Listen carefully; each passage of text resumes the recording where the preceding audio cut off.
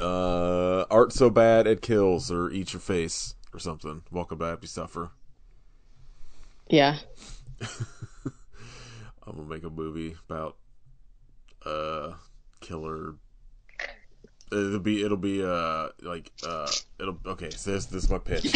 It's a movie Okay. that's gonna take place inside of a still life art drawing class, and one of the pieces are gonna be like chattering teeth, Oh.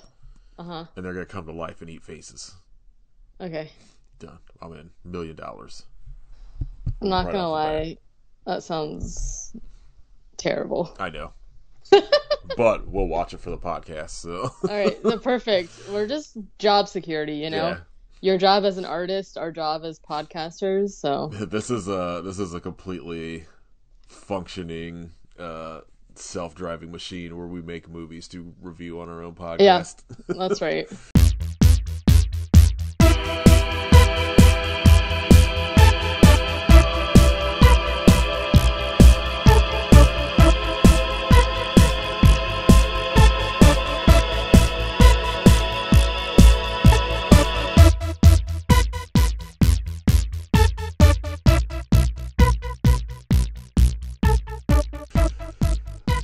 This is episode 287, I think, of I Be It, Suffer. mm, I'm good at counting. I'm not good at counting. The one that is the best at counting is not here.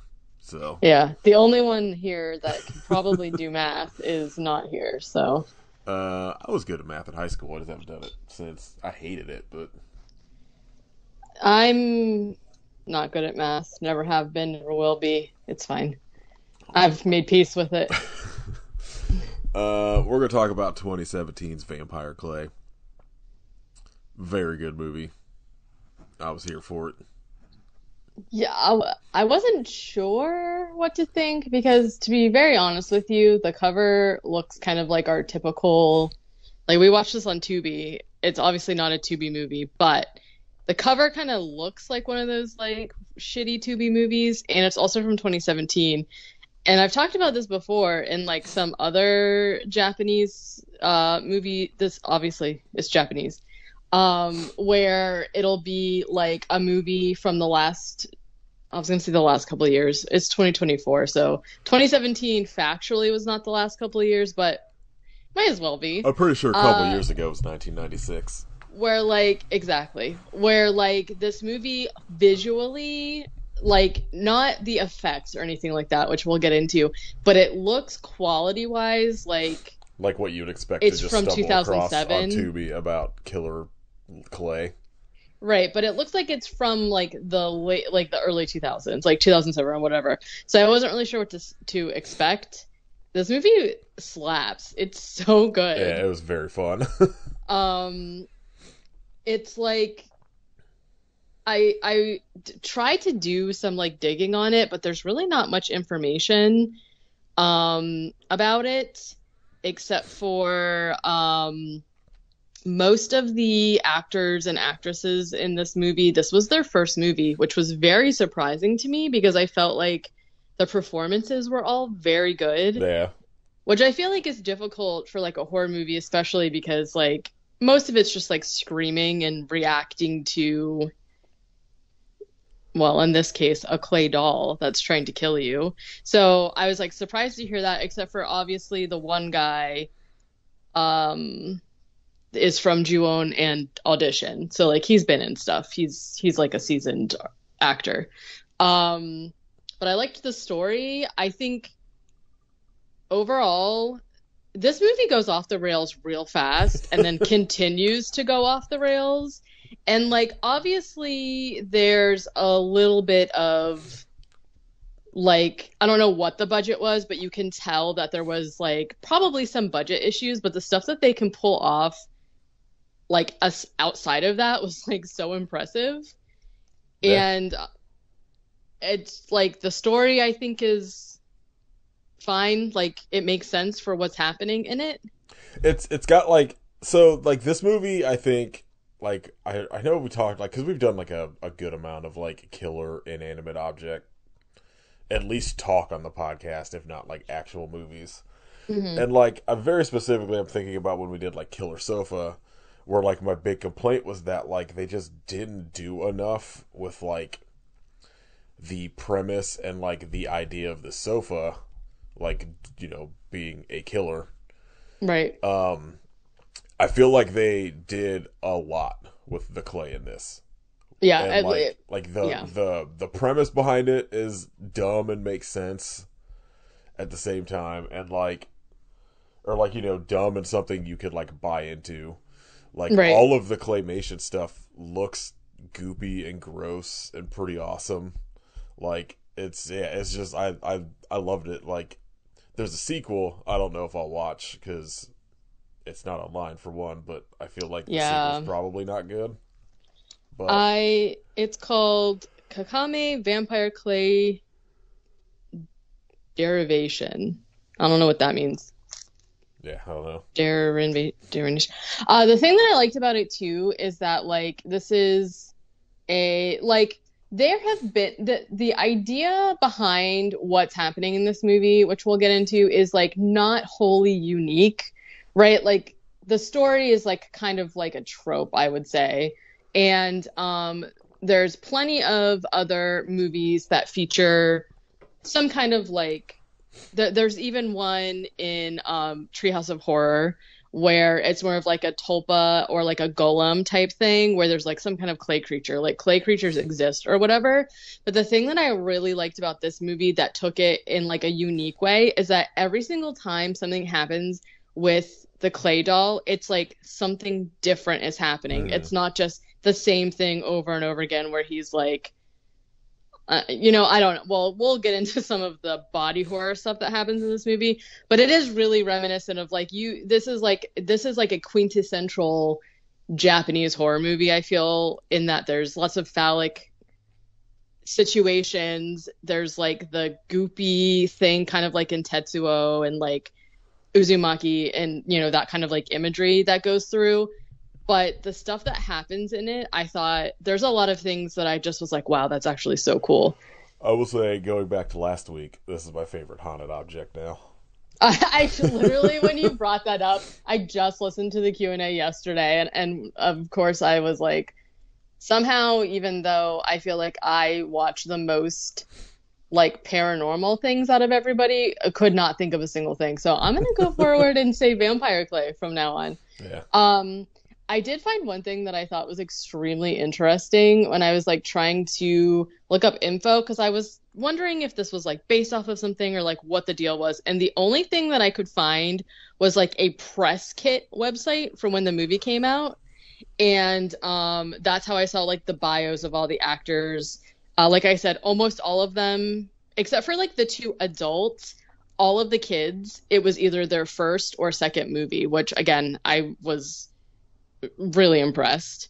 But then I saw a thing for the director, whose name is Suichi Umezawa, where it said that basically the reason that he made this movie is because and as we'll see like in this movie, the theme of it is that these kids are in a prep art like academy so that they can try and get into an art school. And art schools in Tokyo are notorious. I would say any university in Tokyo is like, they're notoriously hard to get into, right? So you go to school and then you go to prep school in order to get into more school. And that's just kind of like their lifestyle.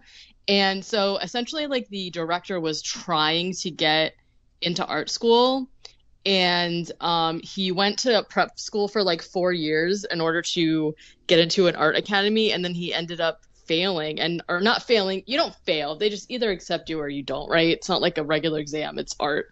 He didn't get in, and so he basically developed this like passion that he describes as more of like a grudge to basically like prove that he is worthy. And so like the way he wanted to do that was by making a movie. So he like literally this movie is kind of like his life story except for like the clay vampire part of it, which I think is like so must have been I actually don't know what the reception of this movie was like outside of I don't know. I think it, to me, I think he succeeded. Like, I think this movie is amazing, especially because he like started to self-teach himself special effects. And I think it, like, I don't know, I think you can tell by looking at it, watching this movie, that he's like actually really talented. And so, Yeah, like I think like well, number one, I think more art should be made out of spite because it usually mhm. is good. Like literally though. uh, Chris Redar and I were texting last night about music stuff, and we were talking about like how bands that all actively hate each other tend to make the best music. Hmm. um, but yeah, like I think, God damn it, the special effects in this, I think like I you know I don't know what the idea was of behind making this clay being a vampire living creature thing, but like it was smart because you can like you could get away with using less blood, which means you know a lot less cleanup, and also like easier on kind of censor stuff. Hmm. Like Evil Dead 2, they talk about like so much of the stuff in the movie, like the goop and like gore and stuff, is different colors because it was like if it was blood red, then it was a major MPAA issue. But if it was bright green, it makes it like they don't give a fuck. Hmm. It's just like a comedy aspect to it. And Right. so like there's like some blood in this movie, but it's not. I feel like most of it is like They really do falling. save it for that one scene Well, like too. a lot of what you see though from it is like you see you know it falling onto the clay and getting sucked up or like whatever. Right. It's not like you know somebody's like guts being ripped out and like whatnot. It's pretty sparing. And then like the way they use the clay, I feel like is also smart because there's a lot of tentacles aren't the right word, but like you see a lot of sort of like I don't know, I would, appendages kind of grow or like come out of it or yeah, whatever. yeah, And like the way they do it is it's not like claymation. It's literally will just be like they wrapped clay around something to have it like protrude out. So you're right. not having to do like the typical claymation like start stop like whatever thing. Like I don't know. I think like the way they went around like all of the effects in this was pretty smart. And like you said, Yeah. like I don't know what kind of like reception this movie got outside of it hit my radar because somebody I follow on Letterboxd that is like a like Japanese horror connoisseur gave it a 4.5 stars, and I was like, oh, okay, so I should add this to like the watch list immediately. Yeah. And I remember you and I talking about doing it a while ago because I remember that image of like the clay doll at the end. But like I don't know. I don't know how this is somehow just like so good. This is probably like at my top of like Japanese horror now. Yeah, it's very good. Like I'm glad this is one Kit missed. Do you do you think he wouldn't like it? No, I don't know. I think he would have probably liked it. I'm gonna tell him to watch it He regardless should. now. Yeah. Okay, so let's, without further ado, this movie starts. I will say the beginning was a little confusing, but then you do start to put everything together. So I'm just gonna, it starts with a bunch of stats about different art schools in Japan and like the rate of acceptance, essentially. And I didn't look up anything about this, so I had no idea that this was about like I said, kids trying to get into art school. So I was like very confused off the bat. And I was like, why are they giving us these like stats? But really it is just to show like how very competitive getting into these schools are, which is like, I don't know, it's true of I think pretty much anything. I'll say I feel Uh, like both. If you're trying to go to like any, you know, non-local, like community college, it's probably like that here too. Yeah. Then it starts with black, whatever. There's like this loud rumbling and cracking, and we're this is also like pretty interesting movie because like I feel like the main character, there isn't really a main character. Like they introduce a main character and then it kind of switches. So we meet our like original main character, who basically like opens the door and sees like a bunch of destroyed sculptures, and then it shows her pulling up to a house, and then it shows her gardening, and I was like, what in the fuck is going on? Okay, so this woman, we find out a lot in flashbacks, and I actually do think that the movie is done really well in that. I mean, I feel like that's pretty much like a thing in these kind of movies too, where it's like they piece to give you the information. You don't really have the full story until the end. I mean, like obviously a lot of movies do that, but the way that they do it, I think, is still pretty good. So the main character now is, I think that her name is Miss Aina. And like the people don't really say each other's names that often. I was gonna say I don't think I remember a single name that happened I in this kind movie. of had to like wait till the end to deduce from the cast list like who was who. So sometimes I don't have their name written down and I might get them mixed up. But basically, it's Mrs. Aina, and she is starting. They live in Japan, obviously, and she had an art studio that was destroyed by the earthquakes. So the earthquakes are like a really big theme throughout this movie. And so she basically goes and has to find a new art studio, which is this like really cool looking but very obviously dilapidated old house that she renovates to make this new art school. She's digging up the weeds and shit on the property. And this is when she unearths a tin that has a bunch of random art supplies as well as a bag of clay in it. I feel like I would be extremely creeped out. Yeah. Yeah, I would too. I think I would not even open it knowing me, because people normally bury stuff for a reason. You know what I mean? So there's a sign on the door that basically says like, that alludes to the fact that this is like the new art room. And Miss Aina is the teacher. She's got a handful of students, and they're kind of talking about this student named Kaori, who was studying with them and then went to go study in Tokyo, and like, they're blabbing about her or whatever. And there basically is this theme, and like I feel like this is true in real life of like anywhere where the kids live in the countryside, and so they're kind of talking about how like prestigious it is to be in the city, and like learning from city teachers must be so much more beneficial and all this stuff.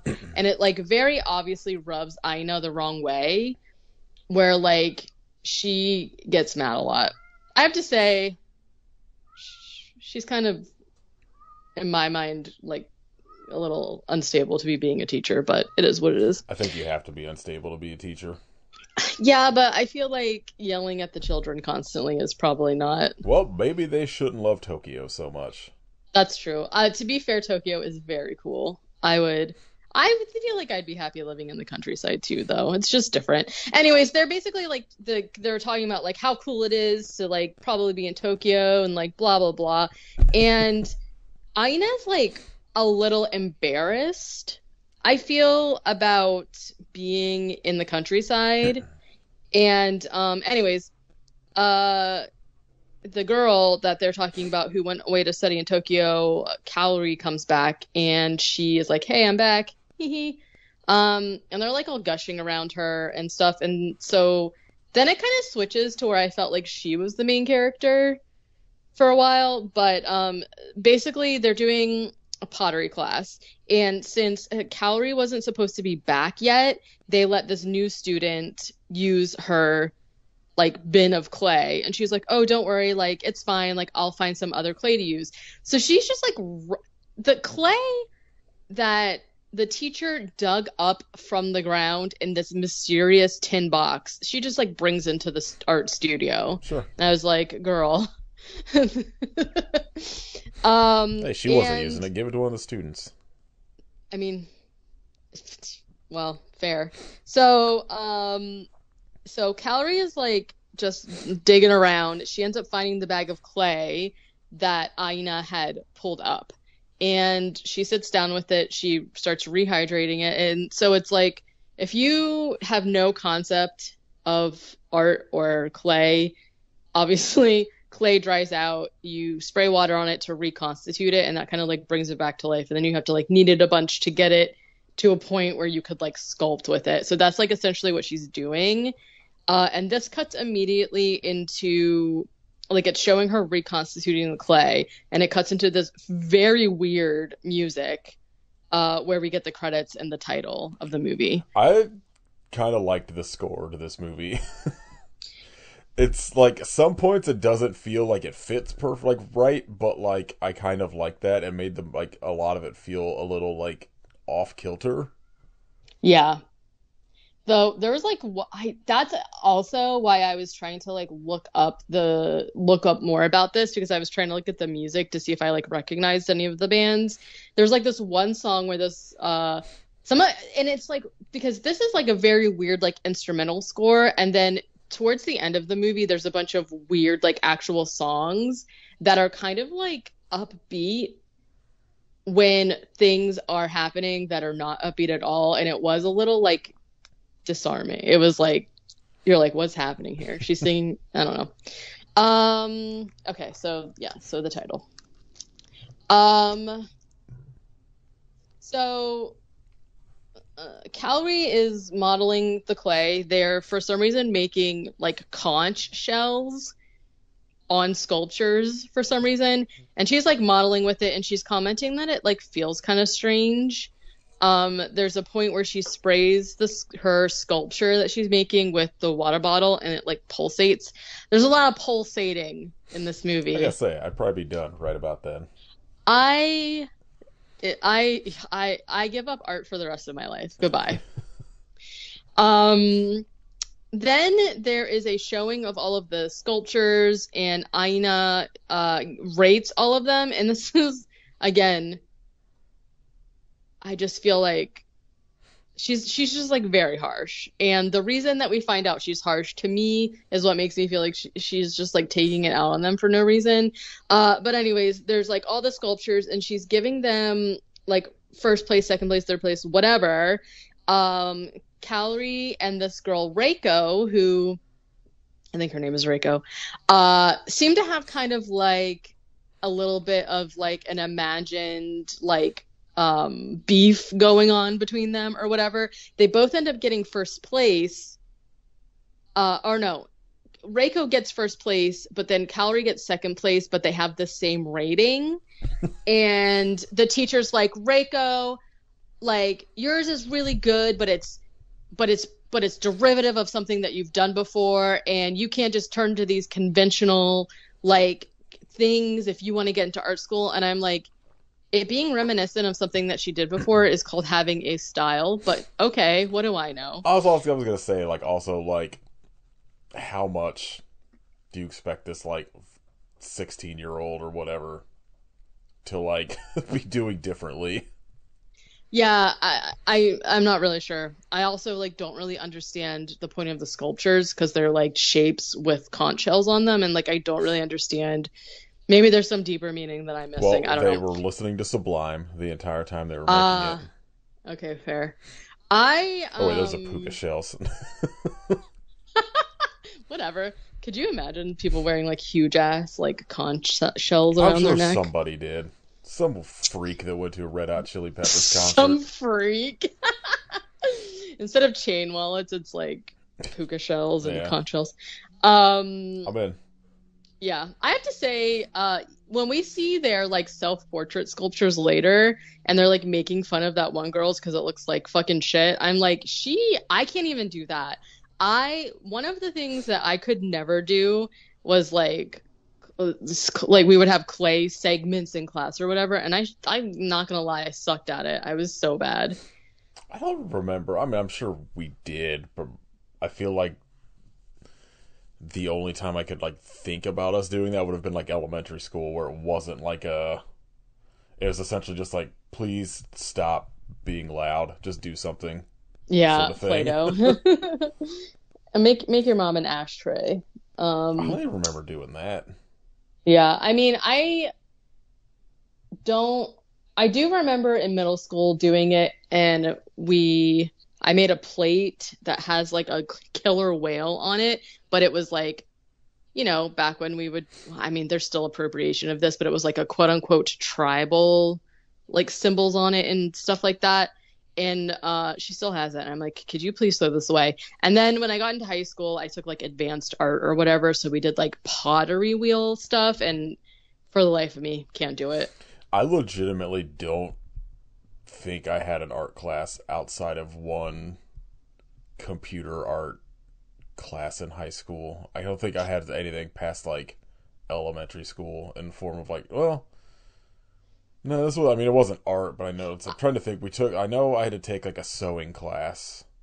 Yeah, we did that in middle school. We did sewing and like quote unquote home ec. So it was like Yeah, that sewing was like seventh and eighth and grade for me. cooking. Yeah.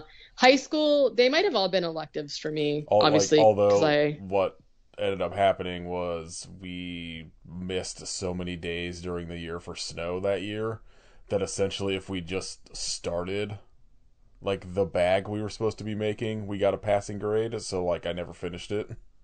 perfect. And then yeah, I think the only other art thing I took is I took intro to like computer arts, and it was very lame. Yeah, I never took My computer my arts, teacher but liked metal, so I didn't really do much, and we just like would make everybody listen to like Slayer and shit at like 7 in the morning. perfect. I remember my art teacher was from Michigan, and of course we were children, so we would make fun of her accent because she had like a really thick like Mm.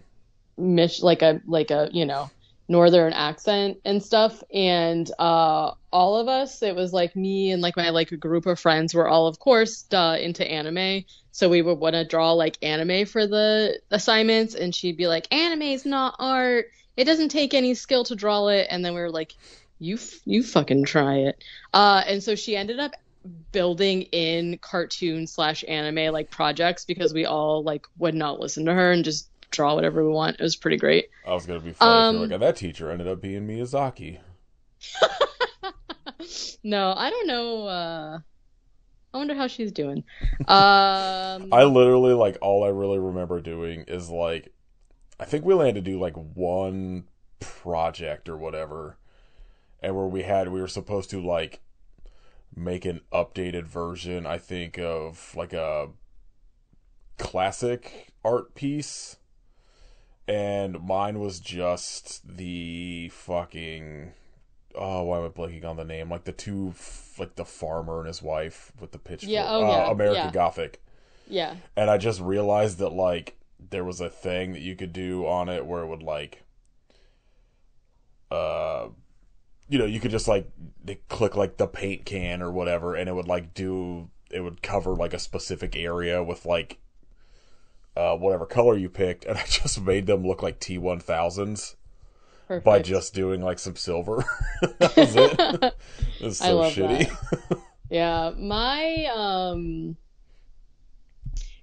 now that I'm thinking, yeah, like I think no surprise to anybody, most of mine were like between like creative writing class and art. I really wonder why none of my teachers were wondering if anything was wrong with me, because I definitely did like weird stuff in art, like skulls, and like there's this one piece I did that's like the whole like idea of the project was that it was supposed to be across 3 frames. And so most people did like 3 frames like horizontally, where it would be like a mountain range going through each of them or whatever, but I did mine vertically, and it was like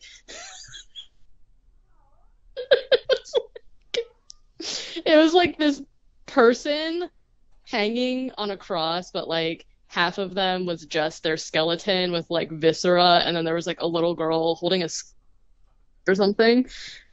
And like, who knows what the hell was going on there? And then I did like the gas mask, the cover of Let It Enfold You. Mm. I did like the gas mask of that in like watercolor. I got 100 on that one, which was pretty nice. And then it broke my nose, but that's another story. Anyway, Way to go. I know. Broken nose sounds terrible. Yeah, I gotta be honest with you. I did not know that it was broken until years later. I went to get my wisdom teeth out, and they like did an X-ray, and the doctor was like, "No, your nose, you got your nose broke or whatever." And I was like, "Huh?" And he was like, "Yeah, you can like literally see it in the X-ray. It's just like you can see it in the X-ray." And I was like, explains "That's the weird." deviated septum you were talking about last week. Yeah, yes. I literally, actually, yes. And I was like, when did that and then I remembered back to when that painting fell on my nose, and that must have been when it broke, and I actually just didn't even know, which I actually looked up, and that's kind of common because like whatever. And yeah, so now 55 years later, I still have a deviated septum, and that's the story. Anyway, I think they have only broken toes. That's the only bones I've ever broken, and that wasn't until I had Paul, and he would constantly step under my feet, and I would end up like kicking an ottoman or some shit across the room and breaking two of my toes to not step on them. I broke just my nose, obviously, and then I broke a toe, and same, it was a dog situation. I don't even know how, because I was a reckless skateboarder. I know, actually. Yeah, I don't know. Lucky, knock on wood. I'm not really here for that now. Yeah, no, thank you. Brittle bones. Okay. Wow. That really all came from that teacher telling them that they fucking suck, essentially. And okay, so that night, so she's like, "Yeah, you guys shouldn't be doing the safe thing if you want to be good artists, and you have to practice and try harder and all this stuff." That night we see the bag of clay and what I called a clay tendril. They are very tentacle and phallic-like throughout the movie. They get kind of worse. But right now it's just kind of like a skinny little tendril. It comes out from under the plastic and steals a razor blade off the desk that Reiko was using earlier in the day. In the movie. Yeah. So the next morning, all the kids are back working on their sculptures. Calorie is molding her clay and cuts her thumb open because the clay has ingested the razor blade. So the razor blade is just in the clay. She cuts her thumb open and she's like, oh. She digs in there and she finds the razor blade. And obviously earlier she had seen Reiko leave it there. So I love how fucking petty this clay is too. Because not only is it coming to life to try and kill people, it's also pitting these girls against you. It's placing false blame on the other girl to have them have beef, which I think is great. So Calorie, of course, is like, oh my god, Reiko did this. This is crazy. And she's bleeding onto the clay, but the clay just absorbs it. She doesn't find that weird at all. No, seems normal. She's like, all right. She also doesn't get up and wash her hands or anything. She just continues to model the clay. And I was like, okie doke. Randomly, this older man walks up and sees that the house is no longer abandoned, and he rushes to the site where the clay was buried and sees that I love that Aina just left that huge gaping hole. Yeah. She's just like, well, I'm done here. Sees that the hole is empty, and then we get these random flashes of memory from him, and he is very scared. Also, we see he turns his face to the camera, and we see that his face is scarred a little bit, and he limps away. And you're like, okay, something's going on here for sure. If I didn't think clay tendril was enough of a alert here, this man really does it for me. So Now the kids have to do sculptures of themselves. There's absolutely no way I could have ever pulled that off, that's for sure. I'm amazed at anyone that could do any sort of like self portrait type thing, but especially like I In feel clay, yeah. no idea. Couldn't begin to understand. And while they're doing this, Aina has these like flashbacks of essentially what is a teacher, like a male art teacher, like doing art, like doing art teacher stuff, and her being sad. So you're like, okay, something went poorly there for sure. We'll find out later. Then she lectures them about sucking again, essentially, and is like, take care of yourselves, and storms out of the classroom. I was like, Jesus Christ. Fair. Okay. Maybe, yeah, I don't know. I feel like I sounded crazy. We were all crazy teenagers, but I was fine. It worked out. I'm all right. I was gonna say maybe if my teacher would have yelled at me, then things would have turned out different, but I think I'm okay. Yeah, I'm totally normal. debatable. Okay, that night, who'd have thought Vampire Clay would just really bring out all these personal issues that I've had?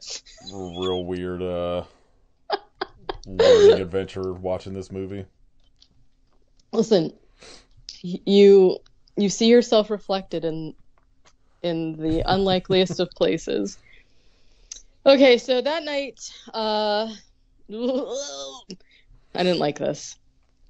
The clay sculpture that Calorie has made of herself is like covered in plastic because like essentially if you're not done working on the piece, you spray it with water and cover it in plastic so that it stays like so it doesn't harden and crack essentially. So there's a lot of scenes where like the clay is coming out of plastic situations, and this is a piece of clay that comes out of the plastic that is shaped like a tongue, which really freaks me out because like they're sculpting like the outside of their faces. She didn't sculpt a tongue, you know what I mean?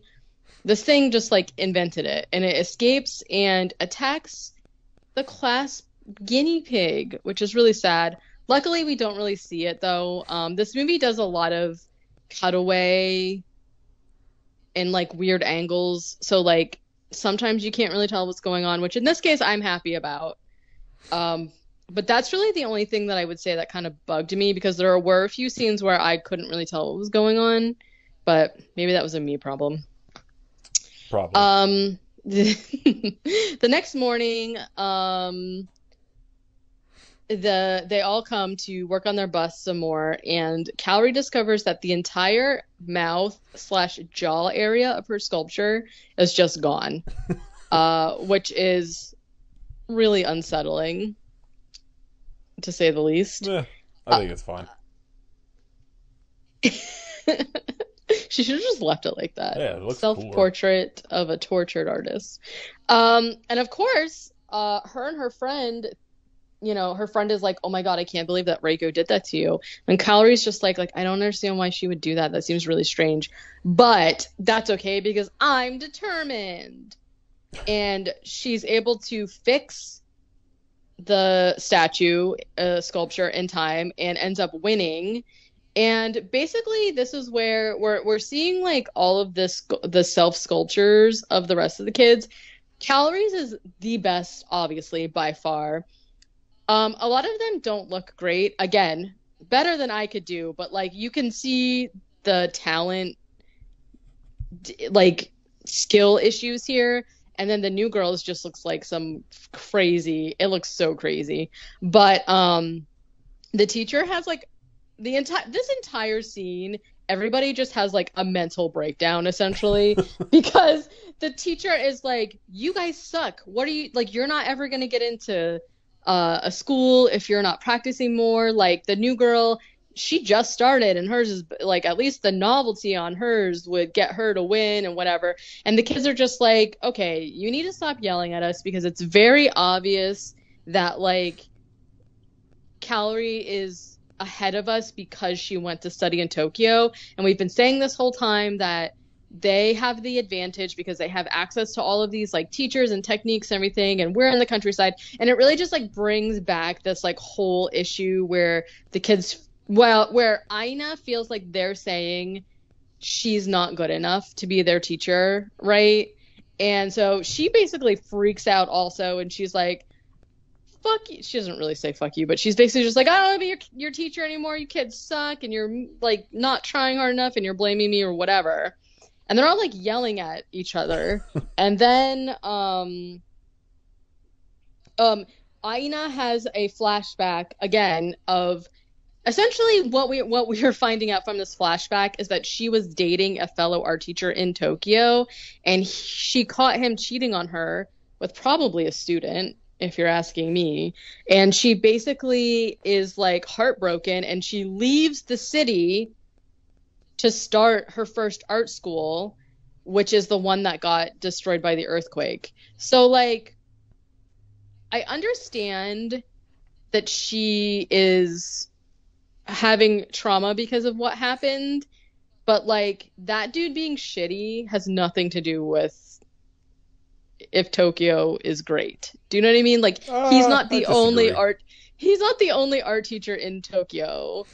And like, I don't know, she doesn't reveal to them that she also used to be a teacher in Tokyo. Google says all of Tokyo only has one art teacher at a time. Okay. All right, fair. I'm proven wrong. I'll admit when I'm wrong. Anyways, so that's like, I hear Tokyo is a pretty small town anyway, so. Yeah, it is very small. So anyways, that's her backstory, right? She was like jilted by this fucking piece of trash. She goes to try and start over. Her first brand new start is ruined by the earthquake, and now her kids are being shitty. I mean, it happens, you know? And this whole time that everyone's like yelling to each other about this situation, Calorie is trying to explain that like she doesn't think she's actually better than anybody, but like it's the clay. Like something is weird about the clay that's like making her excel at art. Makes sense to me. Sure. And then suddenly there's an earthquake. All the kids are scared, obviously.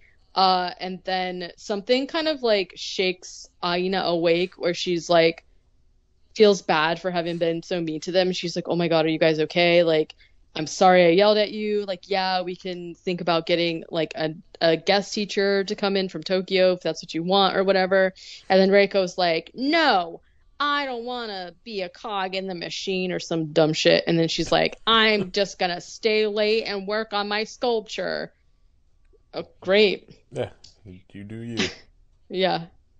So Reiko stays late to practice, like working on her sculpture or whatever.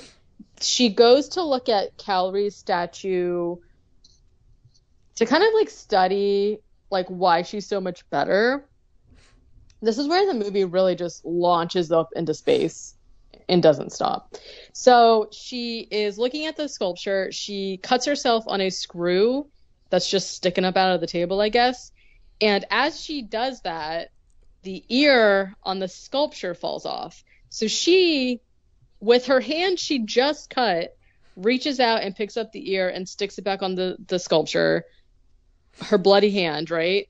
And this is like that the Ginger Dead Man, where it's like any excuse to get your blood mixed in the thing, they're gonna do it. People are bleeding left and right here.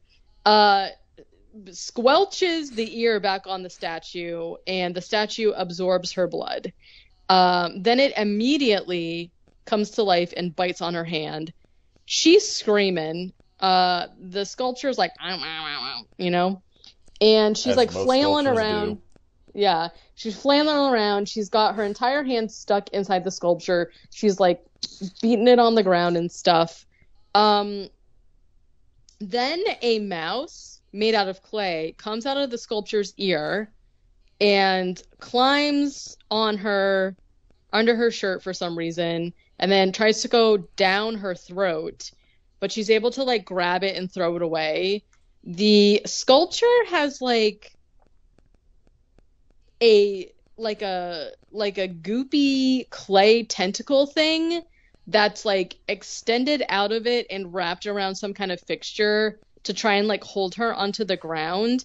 And so once she throws the mouse, she like stands up and stomps on it. So she like severs the head from the tentacle, but the head's still on her hand.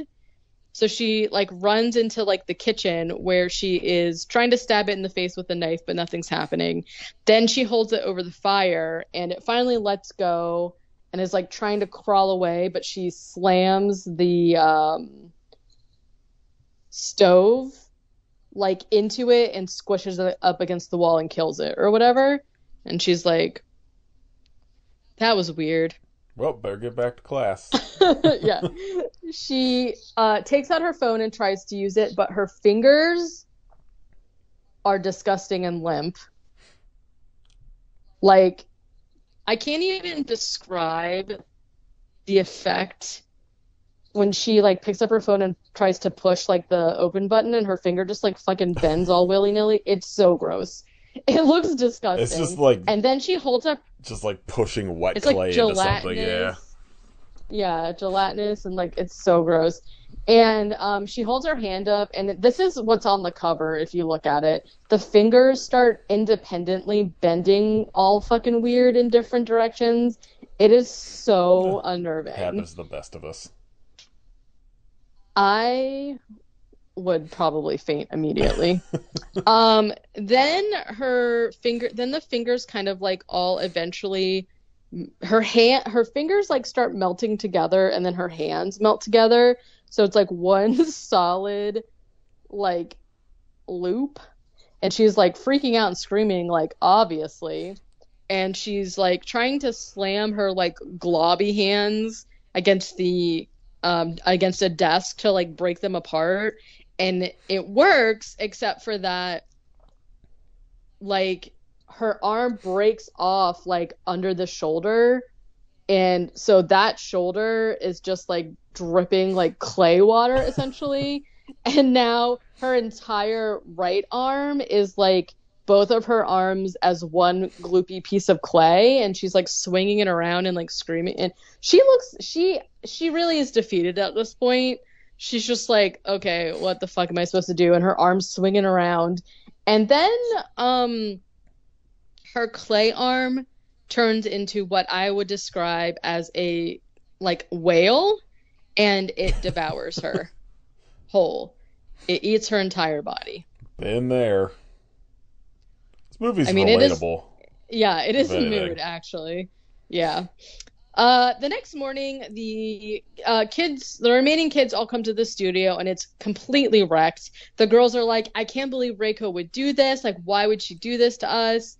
And Kaori is like, well, she did hate me and has been trying to sabotage me by putting razor blades in my clay and then ruining my sculpture, which, as we know, was not actually Reiko. And Reiko is trying to defend herself and say, I didn't do that, the clay is alive, this, that, and the other thing. And they do this thing where, like, the clay is alive is such a funny phrase.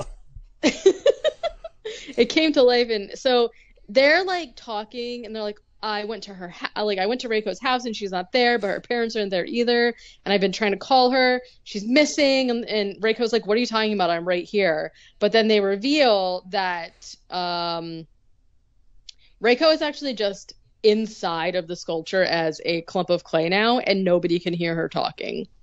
Kaori, then defeated, rips the statue apart, and it's literally ripping Reiko into pieces. It sounds terrible. Yeah. I'm not a fan. I don't feel like I wouldn't like that. Later, the broken pieces of Reiko's face are bleeding all over the place. It's like just her eye, just her nose, her mouth, like all separate pieces are like bleeding and stuff. But then they all, like, the blood runs, it does that thing where it kind of like backward, like rewinds it, where the blood goes back into it, and then the clay all forms together into the most insane looking clay person thing that I've ever seen in my life. This clay monster is actually so scary, and I hate it. But then it reforms back into Reiko, and you're like, okay, what's going on here? What's going on with this? Meanwhile, the new girl, whose name is Yuka, is outside, trying to sneak in a cig. And Reiko appears, and she's like, "Oh my God, Reiko! Like, we've been looking for you. What's going on?" Reiko immediately takes Yuka's hand and cuts it open with a box cutter, and then starts drinking the blood. And Typical art class. Some real honestly, art student behavior. honestly, definitely. um, and she's like literally sucking so much blood out of her hand that her hand like mummifies or something. And so Yuka's like freaking out, of course, right? And she's trying to like pull away from Reiko, but she ends up just ripping out a huge chunk of Reiko's hair slash face. And you can see like she pulls away the chunk. It is a huge chunk, and it's so fucking gross looking, and it's like pulsating. And then it shows Reiko again, and like the chunk that she ripped out of her face, there's just like really gross, like white clay back there. It's so gross. Um, Yeah, well, again, like the effects are pretty well done. I'm yeah, actually curious. I'm gonna see if I can figure out what the budget was for this. yeah. Yeah, really gross, creepy white face. And then the clump of hair slash face that Yuka pulled out also has an eye in it or something. And then it kind of like takes over her hand where it like melts into her skin. And then it melts back into Reiko. Yeah, doesn't seem great. No, I don't. So yeah. So now the teacher is like, where did Yuka go? So she goes out back, and Yuka comes walking up all fucking weird looking. And if you haven't been able to follow what's going on, essentially the clay monster pretended to be Reiko, absorbed Yuka, and is now pretending to be Yuka. Yeah, there's a lot of So like body switching isn't the right term, but like a lot of like honestly kind of like The Thing where you're just like who's yeah, playing, who's not. yeah, I was literally about to say that. You don't know who the What monster is and who what is isn't. 700,000 yen? Or wait, maybe that's not for this movie. Maybe that was the sequel. I don't. 700,000. Yeah. Let's see. Well, 7,000 yen would be like, or 700 yen would be like $7 American. So like So 7,000, give or take 70,000, I think something like so. that. That was That seems either right. the budget of this or the sequel. I can't tell from this article. Yeah. So yeah, so now Yuka is the clay monster. She walks up to Aina and she is going to stab her, but then I didn't know what his name was and I just called him Boy. There's one male student and here he is. Of course he's in like a I didn't really include this, but he's like in a love triangle with two of the girls. He opens the door and bumps into Yuka, causing her to drop the knife. And then he's just like talking to her like she's normal. Once she becomes a clay person, she just like sits and stares. And he's supposedly like in a courting type situation with her because he's like, hey, I'm really looking forward to like eating the lunch that you made me, which is like, if a girl likes if a girl likes a boy, like it's like one of those like common practices where she'll Yeah, like they stare make a off into bento, nothing and yeah, turn into clay. Mhm. They'll like make a bento lunch for them and bring it, and like that, it's like a whole thing or whatever. So he's like, I'm really looking for, and he doesn't notice that anything's wrong, which is kind of typical, I guess. But she hears this, and so he's like, see you later, hee hee. And Yuka opens the lunch that she's made for him, puts some of the food in her mouth, and then spits it back up into the bento box, which honestly gross. might be the grossest Yep, thing in this movie. 100%. Because it also looks to me like it's some kind of like shrimp thing Disgusting. At lunch, the boy and Yuka are alone, and so he's like, "Oh, great! Yay! Can't wait." He starts eating the food. He takes a bite and he's like, "Ew, gross! Like this tastes like clay. What happened to it?" And she walks in and just slices his mouth open, like slices him across the mouth, and he's just like, "Oh, just kidding. It doesn't taste that bad." And I was like, "Okay." Could you imagine? No, thank you. I've seen the Jackass thing where they do the paper cuts on the corners of your mouth, and hard pass. Absolutely not. So he's just like, just kidding. What the frick? And she starts like licking his mouth blood, and he's trying to push her away, and he ends up like breaking off a chunk of her face. And underneath, it reveals that it's Reiko's face, and he's just like, "Oh, Reiko, where have you been?" I want to reiterate that it's literally just like the chunk of like the bridge of her nose and her eyes bust off, and it's Reiko. It's not like it's her entire face and she looks normal. Like she's a fucking clay person.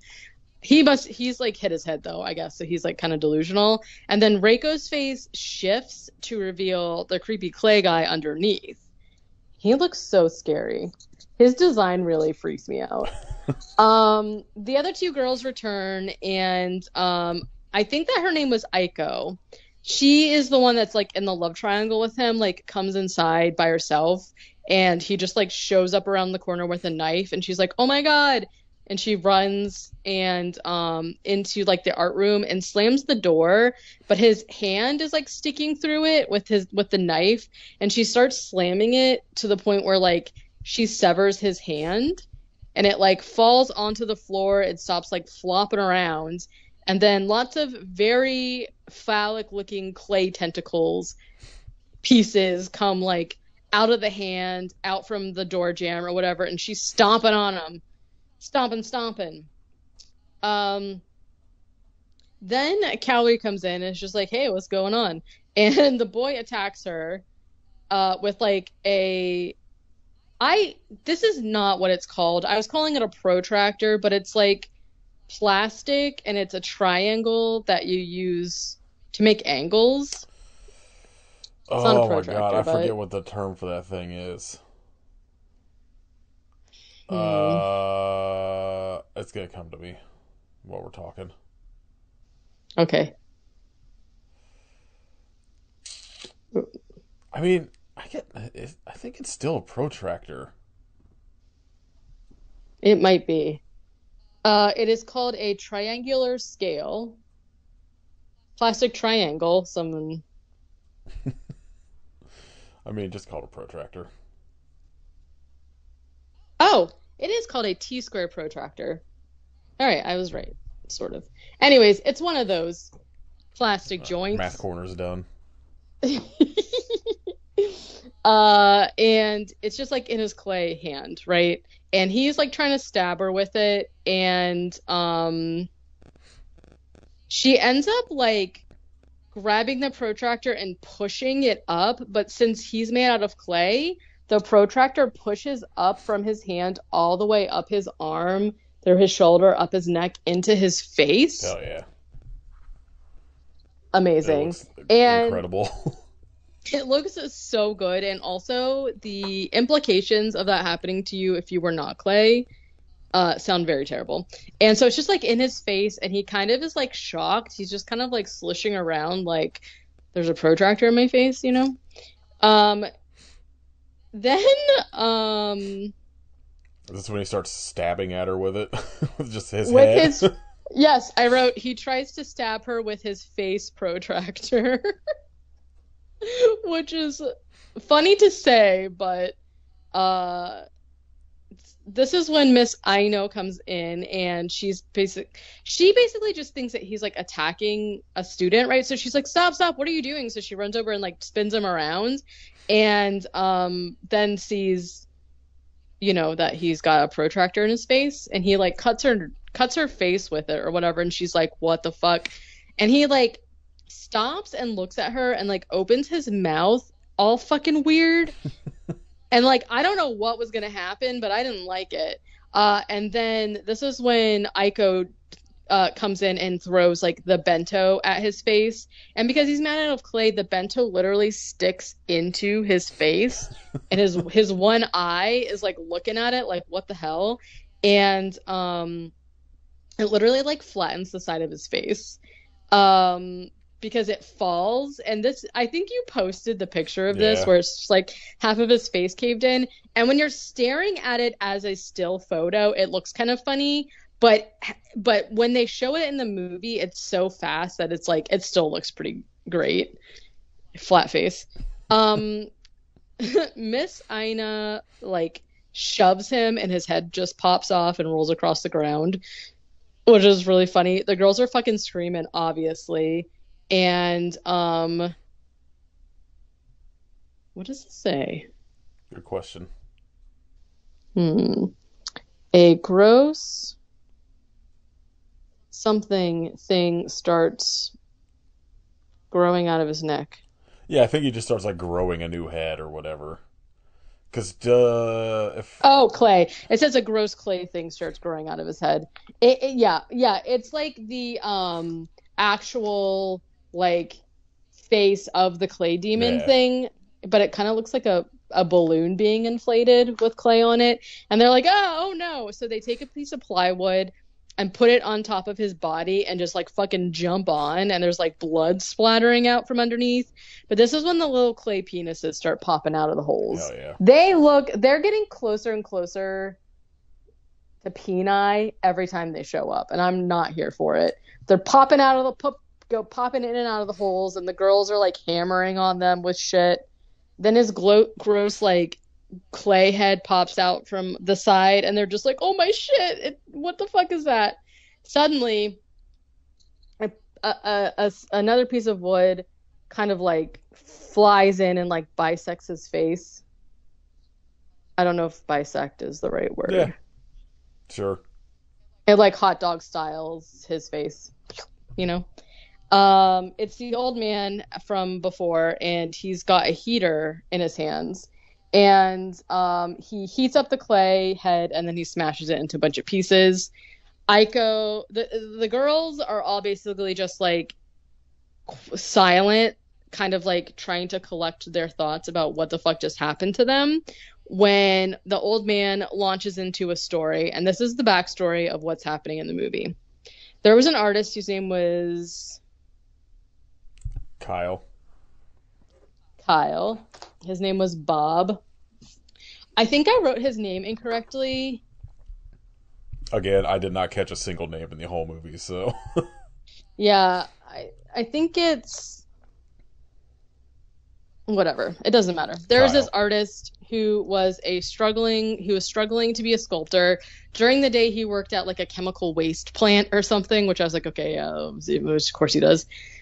And he would make these sculptures that were like fucking creepy looking, and he would like show the sculptures, and nobody really liked his work because it was like weird, and they didn't really like him because he kind of had like poor social skills, so people avoided him.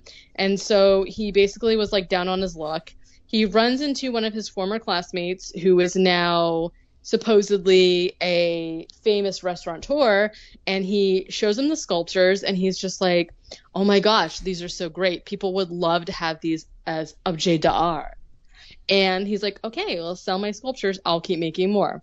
So the sculptor starts like making all of these sculptures, and he's like naming them and stuff. And they kind of make it seem like nobody's buying the sculptures, but he keeps making them anyway, until the point where eventually he starts having all these like gross like contusions on his face, and he gets very sick, basically from dealing with the waste products at his job at the chemical factory.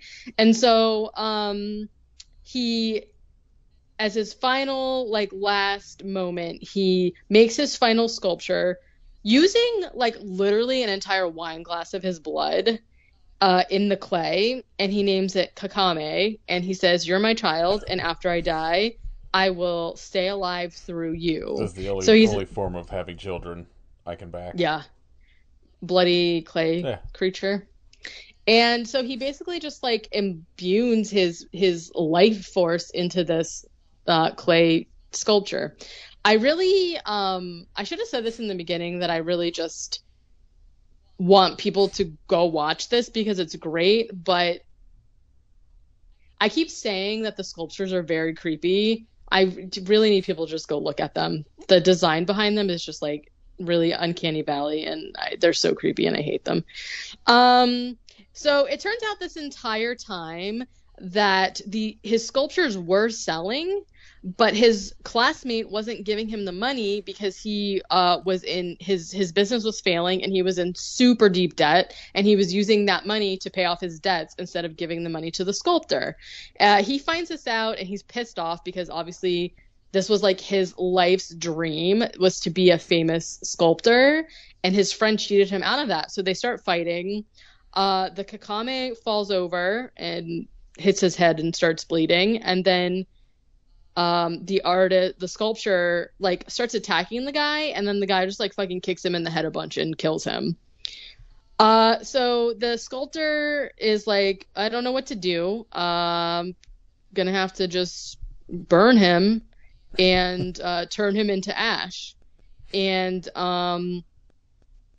so there was like one point in the beginning of the story where the sculptor was like, if you like them so much, why don't you just sculpt them? And the guy's like, I haven't touched clay in 20 years. So then basically what happens is that the classmate is like sitting there with his friends, like fucking pile dead ashes mixed in with the dry clay, just like sitting on the table in front of him. He's drinking some wine and he's kind of like trying to like pay respects, like sorry I killed you kind of thing. And he spills the wine onto the clay, and this is where it reconstitutes and the clay man appears, Kakame. And he's like, oh my god, this is so scary, that he torches him, then breaks him back up into dust and buries him. And then he basically says every year that man returns to offer his respects to his friend. And big reveal, the old man is the guy that killed the sculptor. The old man who like rushes in to save him or whatever. Yeah. Miss Aina is basically just like, there's absolutely no way that story is true.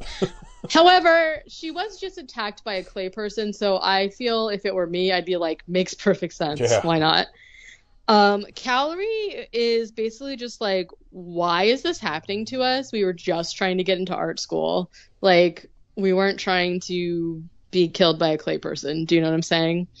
And he's basically just like, I know, like, I'm so sorry, like, this is all my fault, like, I'm finally gonna go to the police with what happened.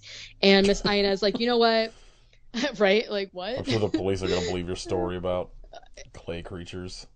Right? And Aina is like, you know, I feel responsible also because I was the one that dug up the clay and brought it to my class, which I'm gonna say, normally I wouldn't victim blame her, but I kind of agree because you should have the creepy ass box it was in was kind of a red flag to me, but I don't know. Why are you outside digging in the ground for clay?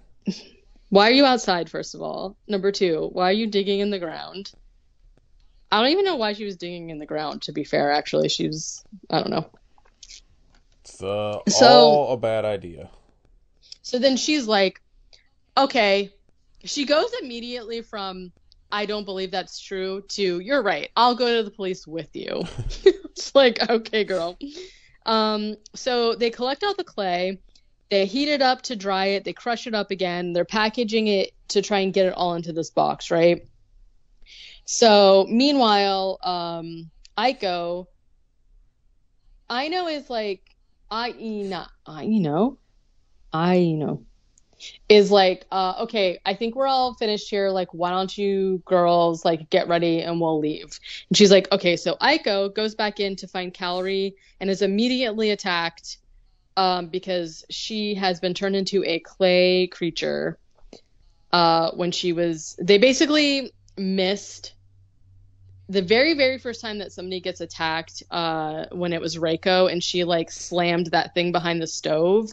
There was like clay back there, and when Calorie was cleaning up water from the rag dripped down there and reconstituted it. So it attached to her, and now she's half clay person. She's got a really Tomie look in this situation because like half of her face is all like bulbousy, and then she's got like one eye that's all funky looking, and it's like blue, and it's like very creepy. She just like shows up and it like attacks her or whatever. And of course, Aiko is like screaming and freaking out because they were best friends or whatever. And the old guy and Aino come in to find Kaori like a clay monster, right? He immediately torches her, and there's just like this whole scene of her being on fire and everybody just like cry screaming to like pop music in the background. And then there's like pictures of her. And this was really surprising to me because the way that I told it doesn't really kind of like show that like they really to me made Kaori seem like she was going to be the main character because she's like the one that's going to go to school and she was popular and she had like the most kind of like dialogue. Like most of the people interacting in the movie were interacting with her, so the fact that they like turned her into a monster and then killed her, I was like, okay, like great, because I thought it kind of seemed like, oh, of course, obviously she's gonna survive. She's the main character. You know what I mean? Like final girl type thing. They just fucking killed her though.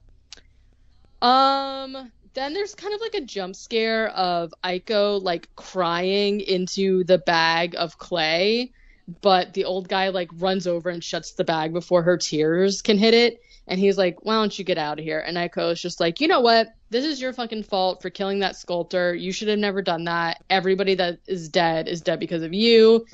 And before he can like respond, there's another earthquake, and the earthquake knocks a painting off of the wall, which like goes whoosh, and the force, like the wind from the painting, basically blows all of the clay dust out of the bag all fucking over the old guy's face. He's like screaming because of the earthquake, and he's just like inhaling all of the clay dust, and I was like, oh no, this is probably bad. And it's like slow-mo too. It was like really crazy. And then he starts, there's also this like POV from the point of the dust going into his nose and like down his throat that they've like crafted out of like paper mache or something, and it looks insane. So he's ingested the dust. He immediately starts freaking out. He's like flopping against the wall, and he's like body's pulsating and whatnot. And Kakame just fucking like busts out of his stomach. No, thank you. This is like the part that's the most bloody because there's like literally waterfalls of blood and clay water and shit like spilling forward as Kakame's busting out. And this is the part where they do use stop motion for Kakame, the clay doll, but I think it's done in a way that's like really creepy looking, because essentially what happens is that like the old guy like falls down into like this like the entryway of the house because it's like a refurbished house or whatever, and he falls down, so the girls are like up in the living room kind of like area like looking out, and they can't see anything, and then they just see like the top of Kakame's like bloody clay head.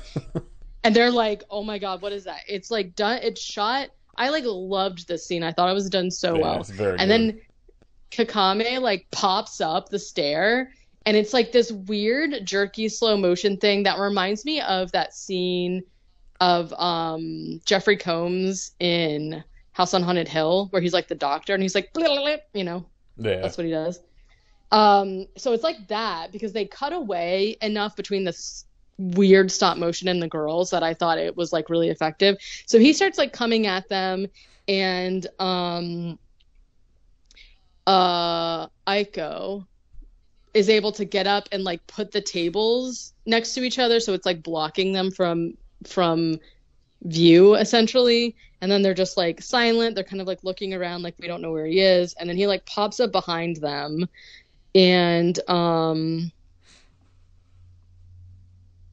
he starts to go after Miss Aina, and Aiko is like I don't know. I thought that she was going to turn on the heater, so she was like luring him over to her, but she doesn't do that. So I'm not really sure like what she was trying to do here, but she basically like offers the cut on her hand, like the blood offers to him. She's like, "Here, here, come over here." So he comes over to her and he cuts her nose, and then suddenly he's like huge.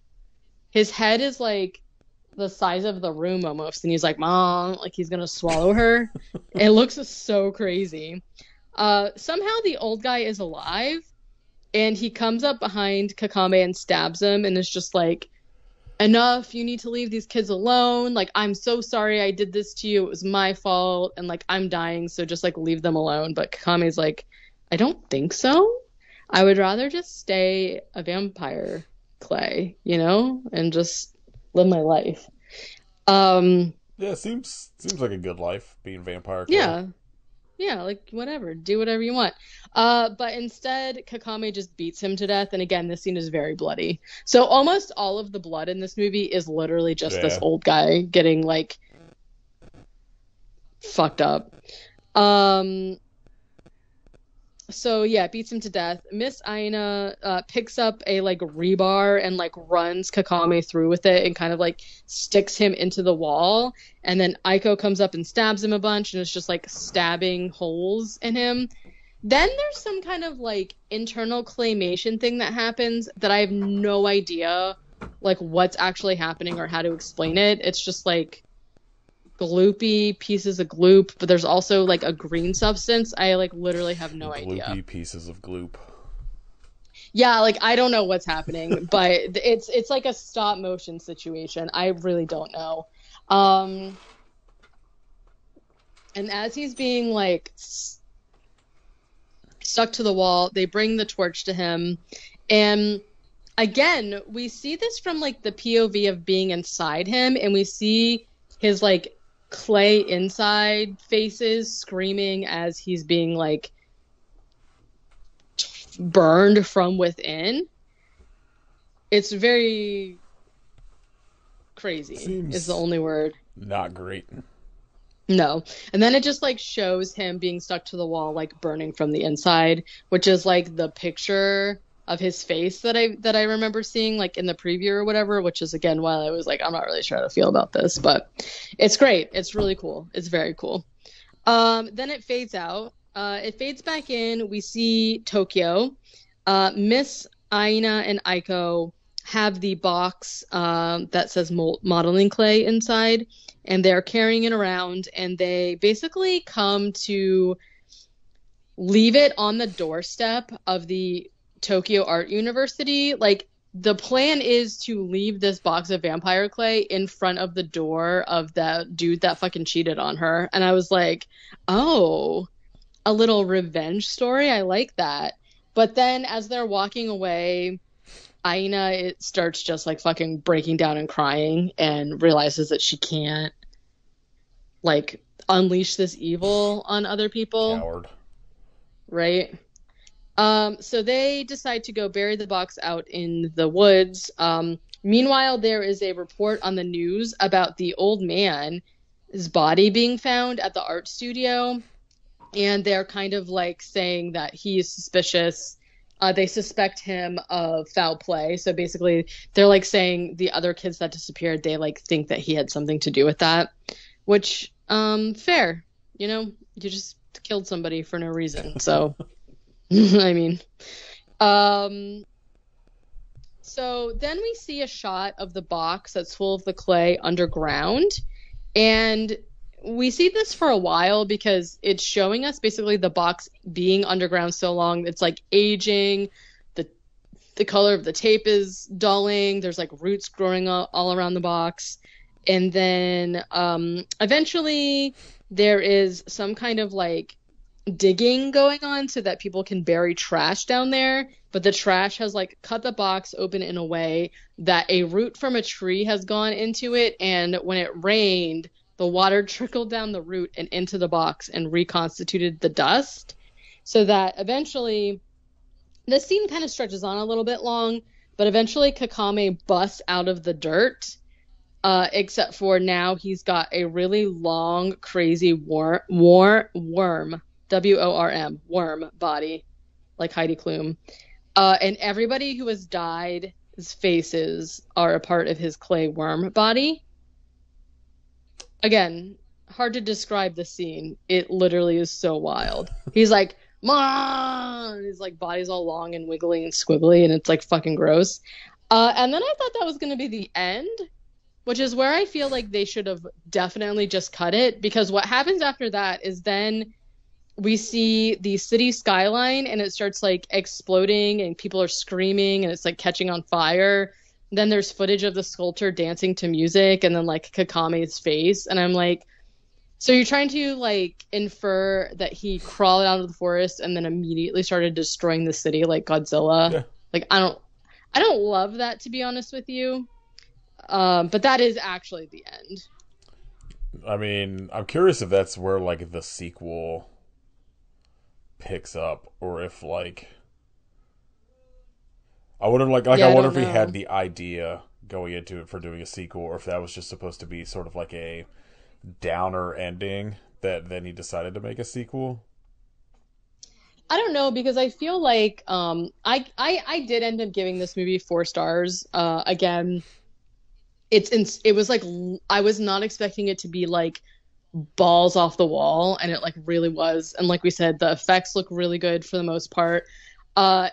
It lost a star for me for this like random ending, because I feel like it's formulaic wise, this ending, like him coming out of the ground as like a fucking worm with the people's faces on it, I thought was really cool. But the fact that he's like still alive, I feel like you could have just cut it out at that. The showing the city with like the buildings falling and explosions and stuff, I thought was a little hokey for me. And so I feel like it lost a star, like half a star for that. And then like the other half was just like I said, sometimes the scenes were a little bit choppy because they were trying to get away around like maybe some of the effects stuff that they didn't have down correctly. Like, and it's smart to do that, but at the same time, like some of the stuff, like I said, was like kind of hard to follow what was happening. But I don't know. Yeah, I don't know. I liked it. I don't Yeah, like it was great. the sequel does not have like really any info on Letterboxd. It just is like literally it's just like saying it's like a direct continuation. It's mostly pretty much the plot, and I think 2 of the actors come back. Right, and but it also says that it came out in 2019, so I'm not really sure. I did see that this movie is like his first feature length, and then he also has shorts that said you could watch on his YouTube. So, but this says it's 100 minutes though. Oh, the sequel. I mean, Yeah, so I it's don't only an know. hour 40. That's not like Oh, it says Kokame, the evil mud through which a frustrated artist filled his revenge spirit, returns to the charge in this direct continuation of Vampire Clay. Yeah, I don't know. yeah. Because I was trying to look at like the reviews, but none of the reviews really have like info about like what the the plot is or whatever. Yeah. So I don't know. It's not streaming on anything, so I'm not watching it anytime soon. But if it ever pops up on like Tubi or something, I will absolutely watch it. Yeah, definitely. It looks like Miss Aina comes back, and there must be a flashback because the old man is in this also. Yeah, he's in it, and then So whoever Yuri is, I'm guessing. she's the teacher. Oh, was it? Oh, Yeah, wait, yeah, I see the last name. yeah. Yeah, those 2 come back, and that's it. Well, yeah, I'm interested if we can find it. But yeah, surprising banger. Yeah. I would say if somebody asked that question that we had on the Q&A, that was like, what was a surprising movie? I'd be like this one. But by the time we get to it, I will not remember that we watched it, I bet. All right. Did you look up any news at all? I did. The only thing that I saw that is at all interesting to me is, well, it's half interesting. Joko Anwar is coming out with a new TV series called Nightmares and Daydreams, which I feel like I'm 100% down with like a horror series, but then I saw it's gonna be like a Netflix exclusive, so I don't know. Are you gonna watch Monsters, the Lyle and Eric Menendez story on Netflix? Probably not. Yeah, there's. I'm not seeing like anything on Instagram that's at all interesting.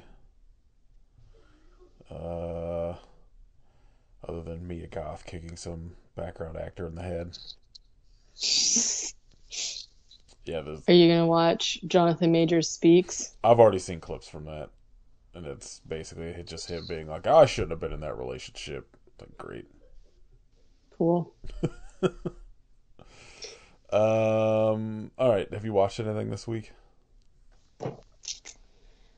Um, I think the only thing I've been watching, oh, I did. I watched something called World's Biggest Ghost Hunt. Terrible. It was essentially I'm like, assuming that was on Tubi. I think it was on Hulu Mm-hmm. actually. It was from 2018, and it was basically this like group of quote unquote paranormal investigators go to stay at Penhurst Asylum, which the whole story behind Penhurst to me is extremely interesting and terrible. So I was like, oh, Penhurst, yeah, let's watch that.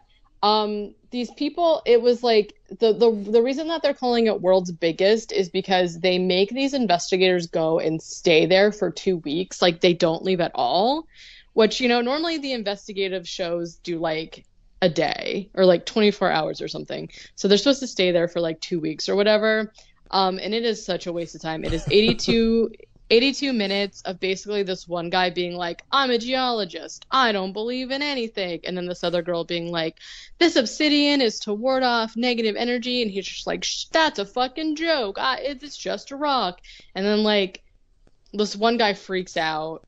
There's like no evidence that they show. Like I do like in the shows when they debunk stuff, and there is some of that because two of them are like science guys or whatever, but like they don't really even get any activity to debunk, and then they're like, oh man, all this crazy stuff that happened in this place, and I'm like, we didn't see any, you didn't show me any. It was just such a fucking waste of time.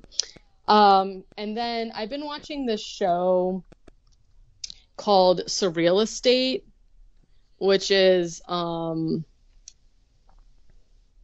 life doing real estate. Flavor Flav selling houses. no, I don't know why it's showing me having watched that Shock Docs thing twice, which I absolutely did not. I don't know. Which is a show about like the premise of it is that they're realtors, but they help people who have like haunted houses sell them. So they either try to like banish the entity or deal with the whatever. And like I love the premise, but the writing is kind of shitty because it's a sci-fi show. Yeah, checks out. It's not like a reality show, by the way. It is like a scripted TV show. And so it's only 2 seasons, so I'm like, and the girl who plays Twyla on Schitt's Creek is in it.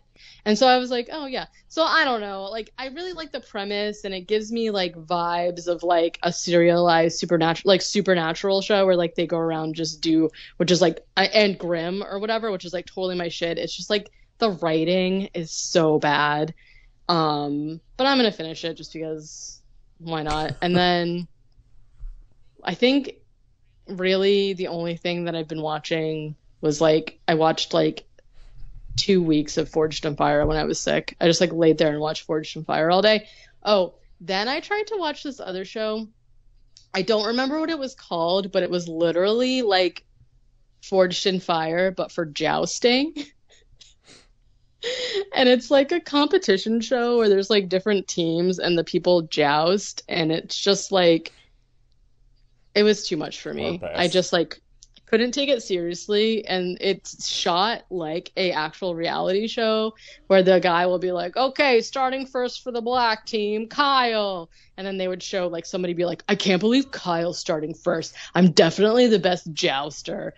And I was like, this is just Normally I would eat it up because it's so dumb, but it's just like it's a little too dumb. Do you know what I Yeah. mean? I think that's kind of it. I did not. This is the only thing I watched since we Yeah. last recorded.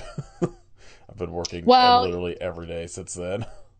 yeah. To be fair, I've been watching Surreal Estate for a while, but Oh yes, it was just 90 Day Fiance and Real Housewives of Salt Lake City is pretty much like the only thing we keep up on. So I think, yeah. yeah, I don't think we watched anything else.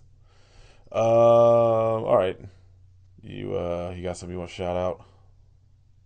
Oh no. How do I always I forget? don't know. I know, what the frick? Um, I mean, I haven't really, no, I don't, Um, let's see. I haven't actually listened to it yet, but I bought a compilation on Bandcamp today when I woke up called "A Homeland Denied," a compilation for the Palestinian liberation. That is 121 hardcore and like metalcore, like screams bands. That looks very good. That I'm excited to listen to. That's where's all the money going? Let's see. There's too many words on this. Oh my god. Looks like they're donating to meccaforpeace.org. It says like on their Bandcamp, if you donate directly and send them like a screenshot, they'll give you the album for, quote unquote free, since it'll like cut right. out like the middleman or whatever. But I don't know. Nice. I'm excited to listen to that. 121 tracks is very long, Yeah, that's a lot. but I'm here for it. That'll kill at least half my work shift. Right. All right, next week, Alien Shark Hell on the yeah. tubes.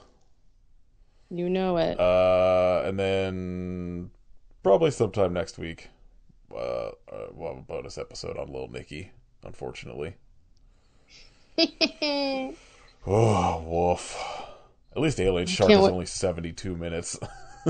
Yeah, I can't wait to regret my decision. Oh, God, 90 minutes of Lil Nicky.